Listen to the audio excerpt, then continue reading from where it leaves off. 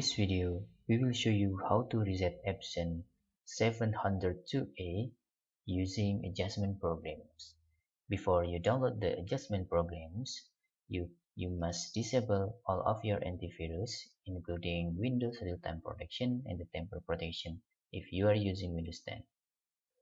After that, you can download the resetter. We put link into the descriptions. After you download the resetter or adjustment program, you can right-click and choose Extract here. Then, open the resetter folder and double-click in Adjustment Programs. Please click License, and then you can select particular adjustment mode and choose Was Impact Counter in here, and then click OK. Please click in the main impact counter and click button Check. After that, you can click button Initialization. Then you can click Finish.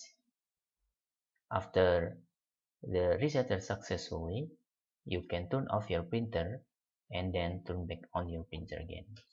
That's all.